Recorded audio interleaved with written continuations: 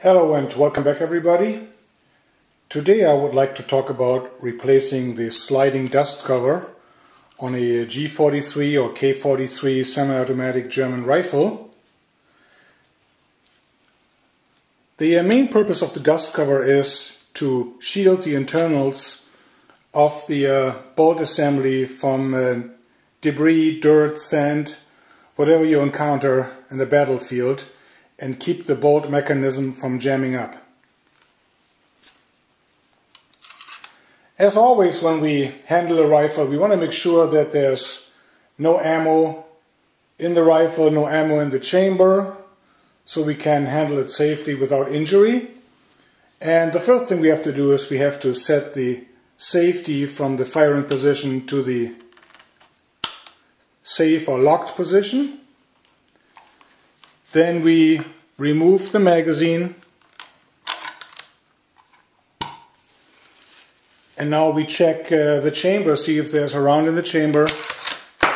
There was one, and now the rifle is safe to handle.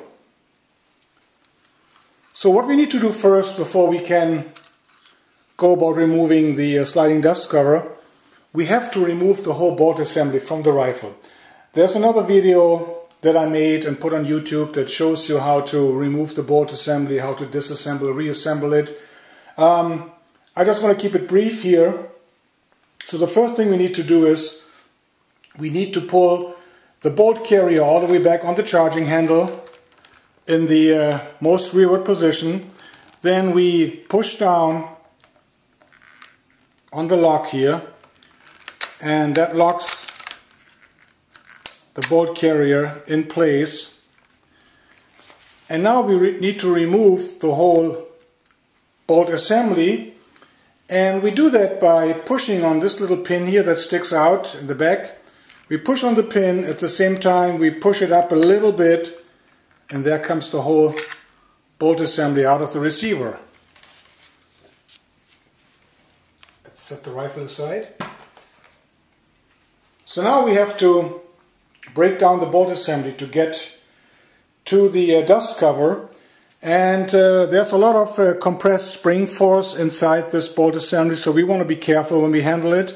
Always hold on firmly to the assembly, really clutch it in your hand, and now slightly bring up the bolt carrier, unlock the bolt carrier lock, and ease the bolt housing, this part here, ease the bolt housing out of the bolt carrier.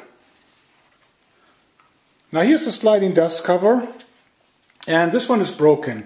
It has 4 tabs that holds it in place, and it's sliding in a rail.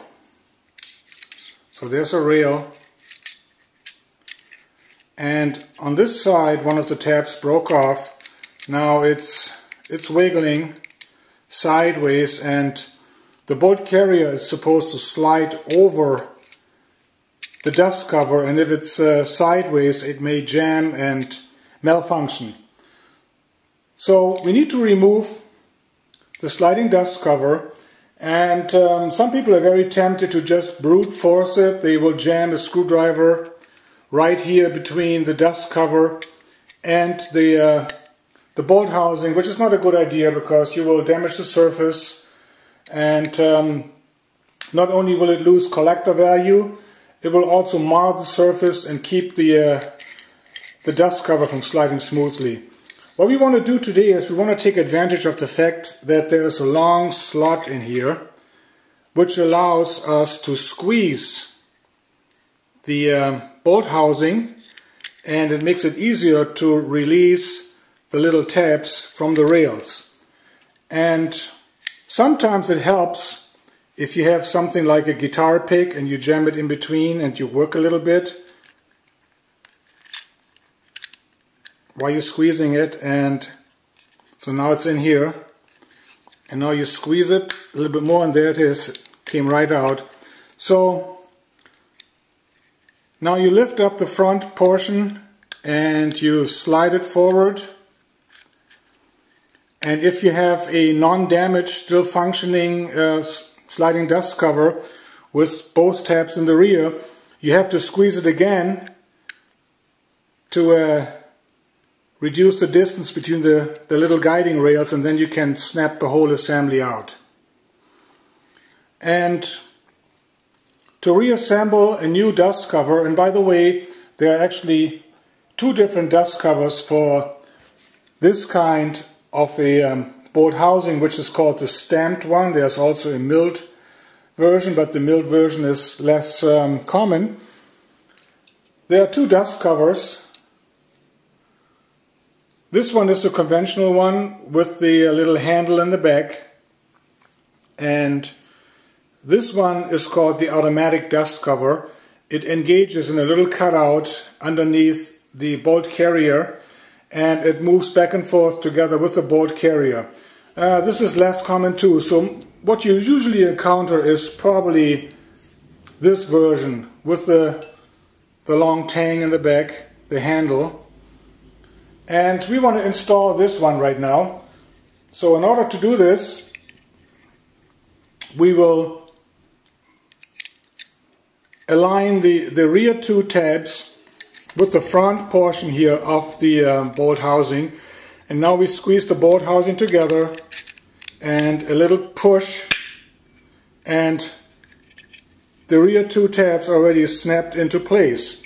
Now we have to carefully ease it back, and we need to clear this little end of the cutout, which sometimes is a little bit tough to clear, but it's doable.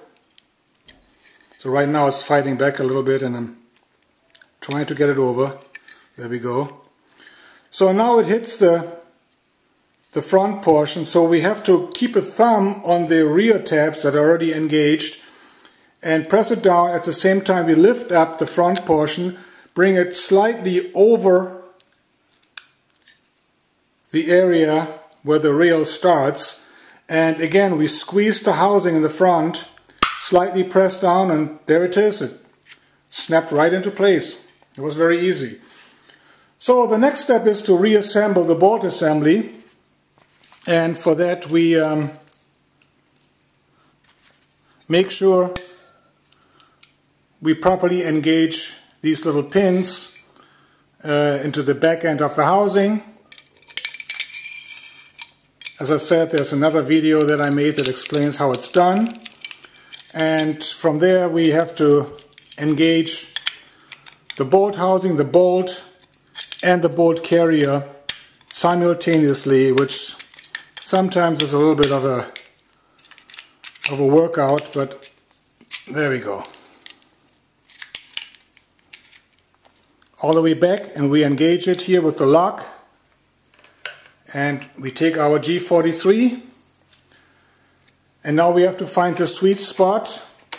When you slide the bolt assembly into the receiver, there's one spot where it almost falls right in. All we need to do now is push on the little button here, and there it is, fully engaged. And let's unlock it, and there we go. Our replacement dust cover is in place and working properly. Last thing we need to do is reinsert the magazine. And there's your G43, ready for another day at the range. Thank you for watching my video, and happy shooting!